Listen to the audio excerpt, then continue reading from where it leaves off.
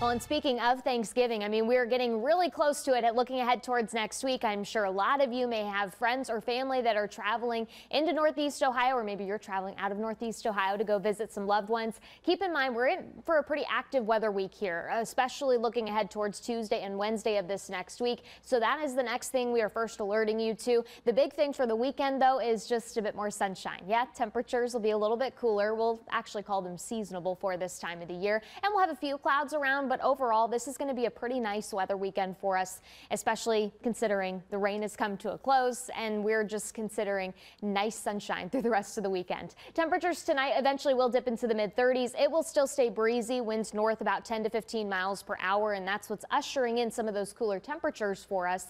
But we will see those winds relax a bit as we go through your Saturday, so that's kind of some good news for us. We'll wake up with a few clouds around the area in spots. I don't think necessarily everybody's dealing with the cloud cover to get your day going, and then you'll notice all that sunshine helps to warm those temperatures middle to upper 40s as we go through the day on Saturday. Then with a mainly clear sky in place again Saturday night, we're almost rinsing and repeating the same story for tonight.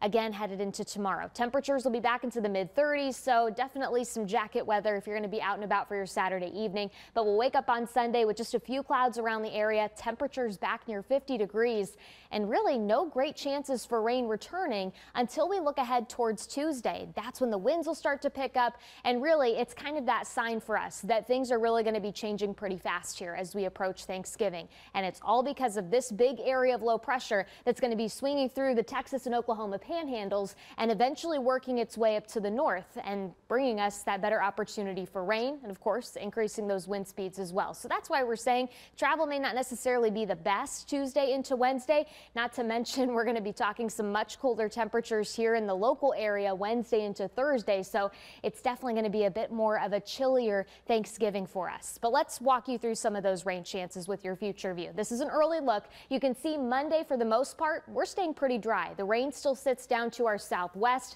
but it will become a bit more widespread as we go through the day on Tuesday. And at this time, we're just anticipating it to be a chillier rain. The cold air will be a bit delayed behind this system, so we're not talking any snowy impacts until we get closer to Wednesday. And really, that's as those winds start to come back out of the west northwest.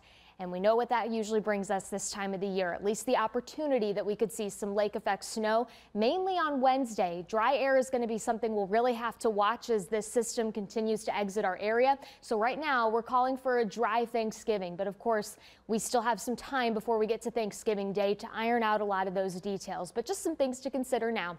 Especially if you're headed east of here, that's going to be a little bit of, I think, a troublesome driving experience for you, especially on Wednesday between here and, say, Buffalo. Overnights are going to be pretty chilly as well. We're going to be back into the 20s, but once we get past Thanksgiving, looks like we bring back the sunshine next Friday and temperatures staying lower 40s.